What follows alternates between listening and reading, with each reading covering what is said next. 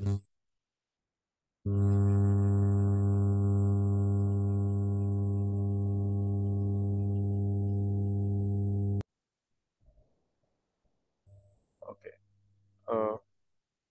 Consider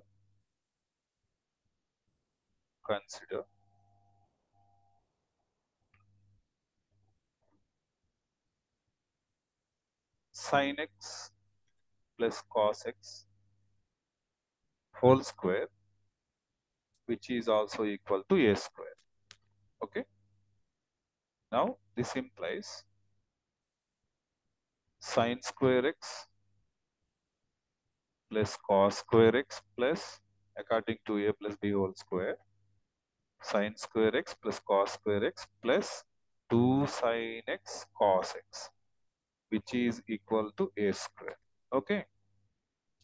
We know Okay. that sin square x plus cos square x is 1, and plus after that 2 sin x cos x, which is equal to a square.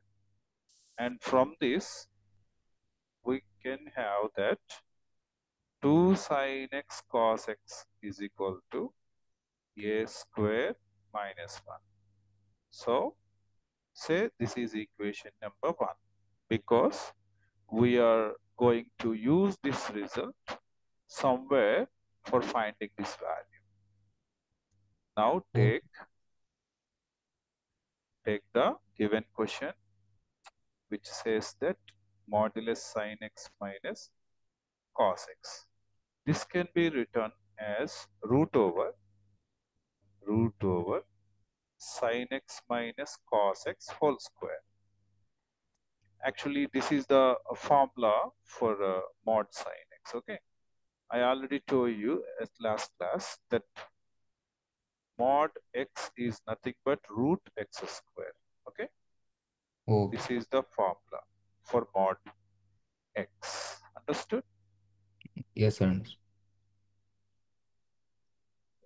So whenever you see that mod x, you should write like root over x square. The same manner I just wrote that, root over sin x minus cos x whole square. That means square root, expand it according to the formula of a minus b whole square. Then you will get sin square x plus cos square x minus 2 sin x cos x. Got it?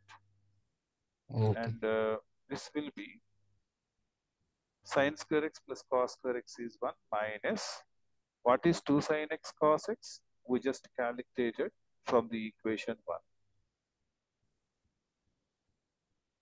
Since from first equation it was 2 sin x cos x was a square minus 1. Now do calculation for that. Root over 1 minus a square minus of minus plus 1. That means 2 minus a square under root. This was the answer for this question. Okay, sir. Okay. Right.